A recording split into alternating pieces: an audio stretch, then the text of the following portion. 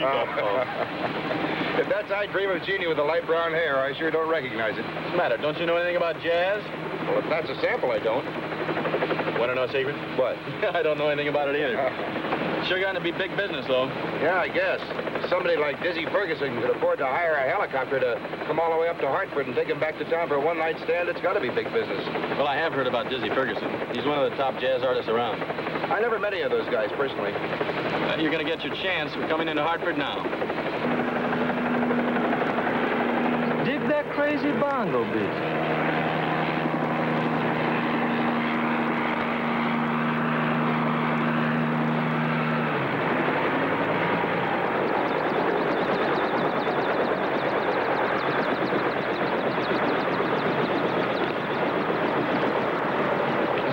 Like that's me.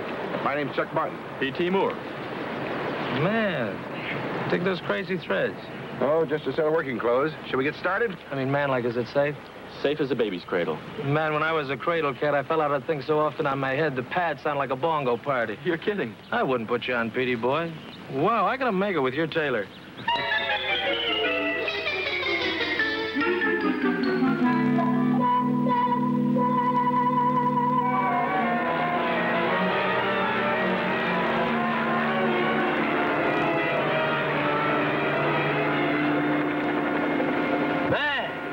This is like living on cloud 9, but for real.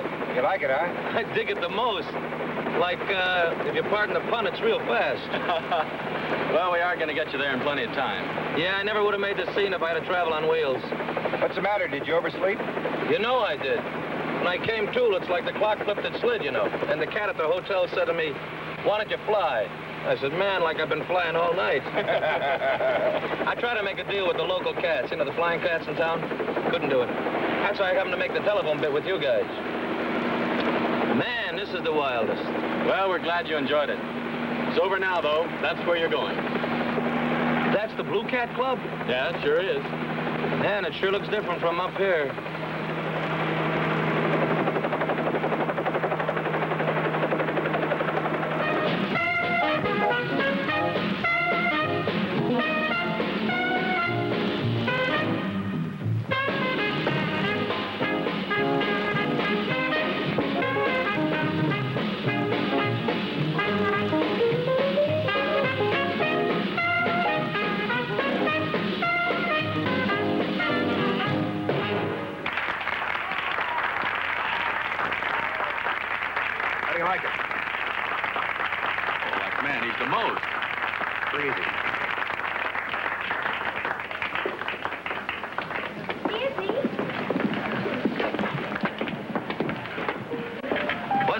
Ben, are you with it? All the way. It was the greatest. Wild. Good. Honey? Well, listen, I'd like you to meet one of my oldest friends. This is, man, I gotta put you on my tailor. This is getting to be ridiculous with Honey? you.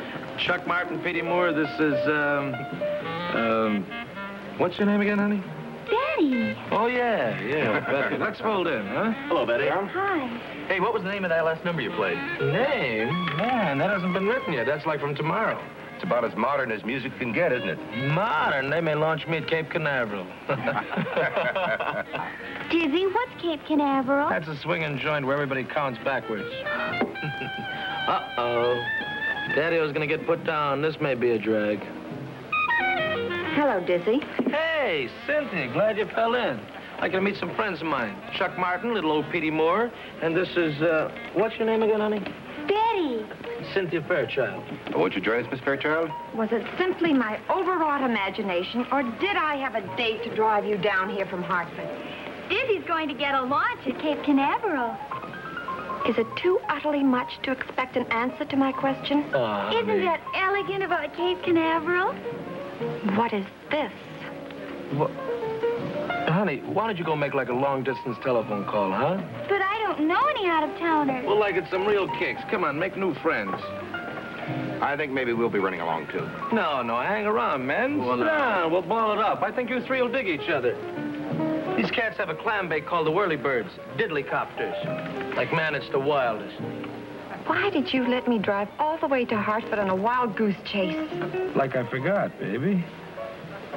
You forgot. Yeah, like I forgot. What right have you to such... Stop bugging me, will you, baby? Listen, you don't own me. Listen, I've known all you've done for me, but you don't own me. Nobody owns Dizzy Ferguson. Now stop bugging me, will you, please? You want to go along for the ride, craze, but stop bugging me. Nobody speaks to me like that. You're goofing, baby. I just did. Dizzy, can't we just... Stop bugging me, will you, baby? All right, Dizzy. Anything you say. Rootsville. Now, let's have a good time, huh? Drinks are on me. Little old Petey, what are you gonna have? Oh, coffee's fine, thanks. Hi, Diz. This is my night to be bugged. Always making with the jokes, eh, Dizzy boy? Hey, aren't you gonna introduce me to your friends? Miss Fairchild, I know, of course. You two are quite an item, I understand. Chuck Martin, Petey Moore, Lenny Drake. Say, I know you from someplace. Have I ever seen your picture in the paper? I got a rotten press in this town. Every time some small-time hood holds up a gasoline station, they haul me down for questioning. Don't send your laundry out, Lenny boy, like this is a private party. I just want to talk some business. I don't want to talk any business with you. I don't want to work any of your joints. But you want to make any money? Not that kind of money. Now, fade, huh? Now, look, I don't get pushed around. You come to this town, you work in a joint, they're all packed, mine are empty. I don't like it. From now on, you come into this town or any town I got a club in, you work for me. Fade, will you? Will you do a fade? I'm warning you, Ferguson. Must we put up with this? You know, Mr. Drake, it seems to me for a two-bit tough guy, you're tossing around a lot of weight you don't even have. I ought to poke you right in the nose. Would you like to try it? You're not important enough for me to bother with. You just think over what I said. Listen, Daddy-o, like the acoustics in this room are like from no place, you know what I mean? I can't even hear you, man. Do a fade, will you? Well, that was charming. What'll we play now? Well, if it's any kind of a game Lenny Drake plays, I don't like the rules. Could he really make trouble for you? Like he's from no place. Anyway, I'll be out of this town tomorrow. You're playing a date in Waterbury, aren't you? You speak true, baby. You speak true. I'll drive you up. I just got my new car. I'll pick you up at... Stop, baby. Stop. Take 5, honey. I'm going to Waterbury with the Whirlybirds. I'm on a new kick.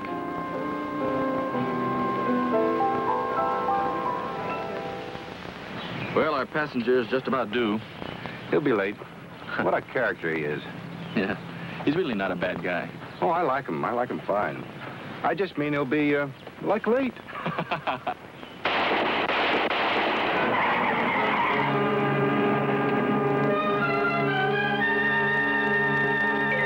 Hey, you all right?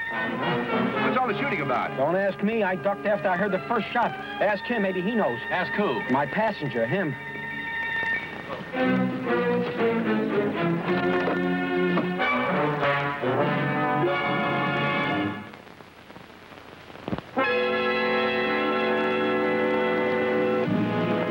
I didn't see anything. I mean, after I heard that first shot, I hit the floor.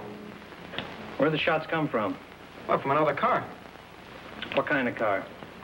I don't know. I kind of felt it out of the side of my eyes. I was making a dive for the boards. Yeah, 2 shots and then it dug out fast. Okay, that'll be all. I'll let you know if I want you for anything else. Okay.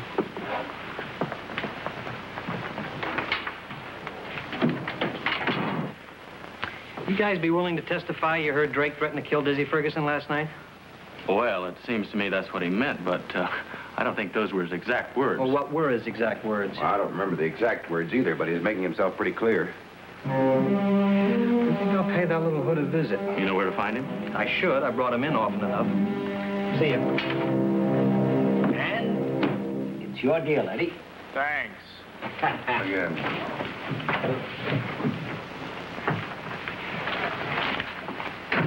How are you, Lieutenant? Care to take a hand? How long's this game been going on? Now, what are you rousting me for now? I ask you a question, Drake. Now, look, Lieutenant. You're not going to pull me downtown just because I'm playing poker with my friends, are you? I might. It's getting pretty lonesome down there without you hanging around. Now, I'm going to ask you once more, how long has this game been going on? I've been here all afternoon, and I got 3 witnesses to prove it. Oh, well. Got yourself a nice little alibi, huh? Alibi? What do I need an alibi for? Like the time Dizzy Ferguson was killed. Somebody knocked off Dizzy Ferguson. Oh, no. You didn't know anything about it, huh? On my word of honor, Lieutenant. I'll need something a little more reliable than that. Hey, now, wait a minute. Dizzy was my pal. He was a friend of mine. Uh-huh. Is that why you threatened to kill him? Oh. You've been talking to those helicopter jockeys, huh? You did threaten him, huh? Now, wait a minute. This is another one of your frames. I got 3 guys here who will prove I've been here all afternoon. This is one rap you ain't gonna pin on me. I'll try, Drake. It ain't gonna do you no good. Well, that's all right. I get paid anyway. Look, do me a favor, will you? Why should I? All right, then do yourself a favor. Don't leave town. I'll be seeing you.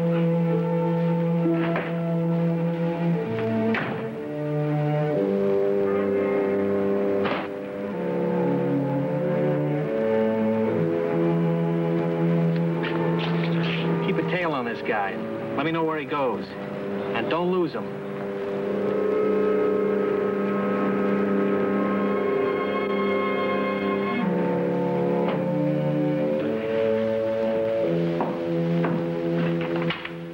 Mr. Martin, Mr. Moore? That's right. I'm glad to find you in. Well, we were supposed to be out on a job, but our last client met with an unfortunate accident. Yes, I know. That musician fellow, Ferguson. My daughter and I heard about it on the radio. No kidding. Is it on the air already? My name's Fairchild, Roger Fairchild. Any relation to Cynthia Fairchild? She's my daughter. Oh. Won't you sit down? Thank you. She told me she'd met you. And that's what I want to talk to you about. Yeah, I'm very sorry. Your daughter must be very broken up about what happened to Ferguson. I understand they were rather close friends.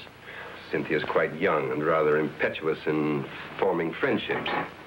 Many of her social activities are ill-advised.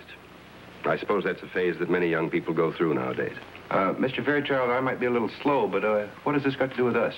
I'll come to the point. There'll be an investigation, of course, of this musician person's murder. Cynthia was apparently one of the last people to see him alive. The police might want to question her. I'd rather that they didn't. Well, I still don't know what you want us to do.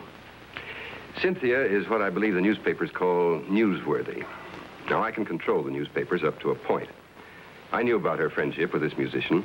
I didn't approve, of course, but I knew it was only temporary. Now, I think I can keep references to it out of the papers, if I can have your cooperation. How do you mean? Well, there really isn't any point in your telling the police, if you're questioned, that Cynthia was with that young man last night. There's really no reason for her name to be dragged into this unpleasantness. Mr. Fairchild, I can appreciate your feelings, but you know perjury is a pretty serious crime. I wasn't suggesting perjury, Mr. Martin. I was merely suggesting that you use your best judgment to try to protect the name of a young lady who doesn't deserve to be subjected to notoriety merely because of youthful bad judgment. Well, I'm in a position, Mr. Martin, to show my appreciation in a substantial way. Mr. Fairchild, we're not looking for any handouts here. There's certain matters in the way of business that I could... That won't be necessary, Mr. Fairchild. We don't want to see your daughter's name brought into this if it's not necessary. We'll do the best we can, but we can't make any promises. I don't suppose I can ask for more than that. Thank you, gentlemen, for your time and courtesy.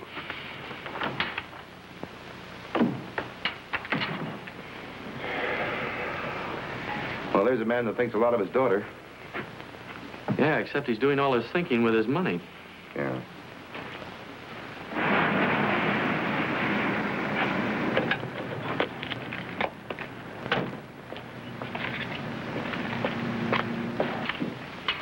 Hi, Lieutenant. Got the case all wrapped up? Oh, I feel dirty every time I get near that Lenny Drake. Be a real pleasure when I can get him put away for good. My office been trying to reach me? No calls yet. What'd you find out from Drake? No, not much yet. Listen, was there any conversation between him and Cynthia Fairchild last night? Well, not that I remember. Oh, by the way, Lieutenant, Roger Fairchild just left here a few minutes ago. Oh? Yeah, he heard about the shooting on the radio. He didn't waste any time getting here. What'd he want? Well, I guess he wanted to keep his daughter's name out of it. Oh, he did he? Well, you can hardly blame him. I doubt that you'd know anything anyway. Maybe. Well, Lieutenant, you know the way I see it, I think she's just kind of a young, mixed-up girl. But the father's a pretty good skate. If we can avoid giving him a hard time, I'd like to. Well, look, Chuck, I don't want to give anybody a hard time, but I got a murder rap on my hands, you know? Excuse me. Whirlybirds Incorporated. Oh, yeah, just a moment. Lieutenant Scott. What? Where? Okay. Look, I had a tail on Drake, and he shook him. He's in a yellow convertible going north on Highway 67. Let's go flying, huh, boys? Right.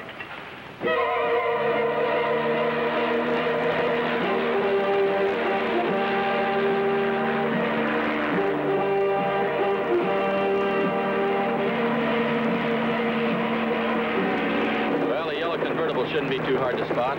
Yeah, Drake's just the kind of a punk who would call attention to himself with a car like that.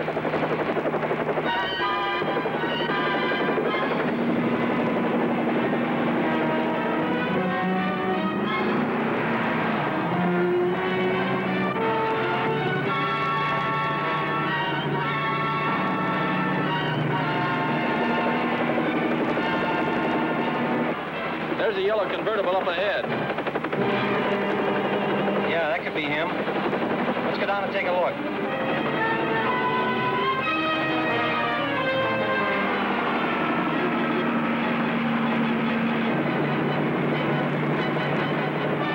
Yeah, that's Drake. What do we do now? Can you head him off? I can try. All right, get on the police wavelength and radio for a car. We'll have some passengers for him, I hope.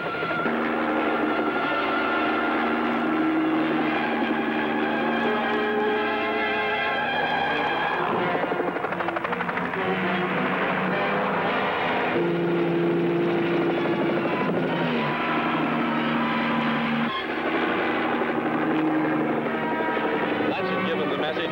It didn't stop him, though.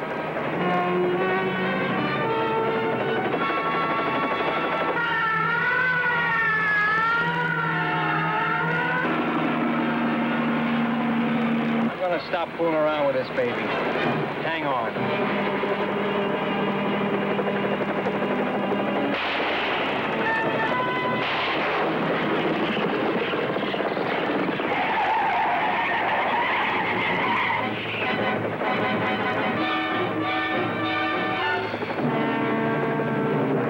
They get into those trees, we lose them. I'll see what I can do.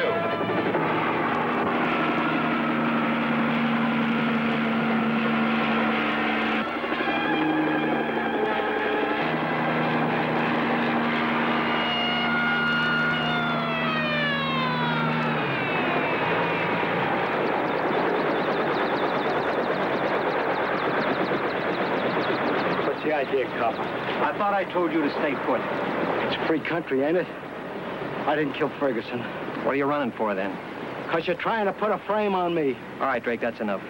I'm charging you with murder. Yeah? You got nothing to hold me on. I'm going to put you where I can keep my eyes on you. Right in jail. Thanks, Chuck. You handled that helicopter real nice. I should have belted you out last night. I wish you had tried, old buddy. You'd have saved us all a lot of trouble today. Glad to help out, Lieutenant. All right, come on.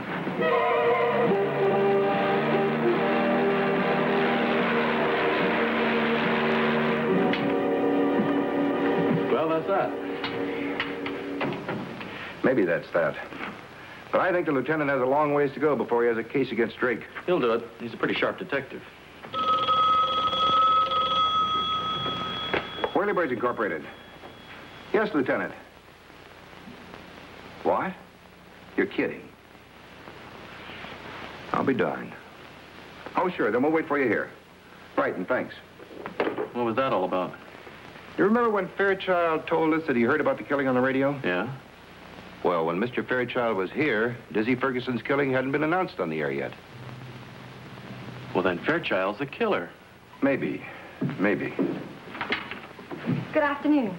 Good afternoon, Miss Fairchild. Are you by any chance free this afternoon? I'd like to charter you for a flight to Waterbury. I'd like to hear Dizzy play tonight. Well, you know, Dizzy Ferguson's not playing tonight. He's not? He's not playing any place anymore. I don't understand. Dizzy Ferguson's dead. Oh, no. Oh, no. No. pretty good act you're putting on, Miss Fairchild. What are you talking about? You knew Dizzy Ferguson was dead. You told your father about it. That's the reason he came here, to try to put you in the clear. He'd do anything for you. This is ridiculous. How would I know Dizzy was dead? You didn't hear about it on the radio because you killed him.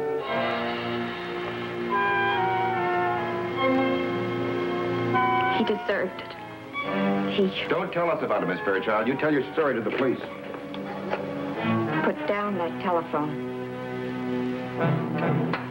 You know, for a guess, I'd say that the bullets in Dizzy Ferguson came out of that gun. I imagine the ballistics department would like to have a look at it. I don't intend to be around long enough to talk to the police. Leaving town? Of course. How far do you think you'll get? The police will have you at a roadblock before you've gone 5 miles. I'm not driving, Mr. Moore. Oh? I'm flying. In your helicopter. You really don't think you can force us to chauffeur you around, do you? Hardly. You see, among the many things my doting father did for me was to treat me to flying lessons. This will be a solo flight. Please don't try to stop me.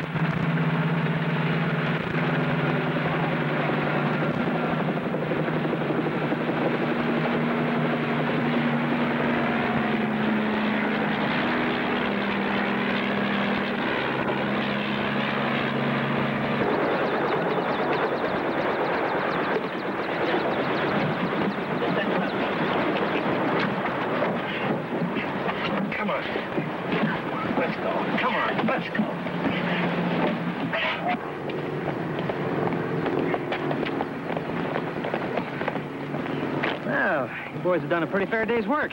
Yeah, I hope he enjoyed watching it. Who? Well, I kind of think we had an audience. In a box seat on Cloud 9.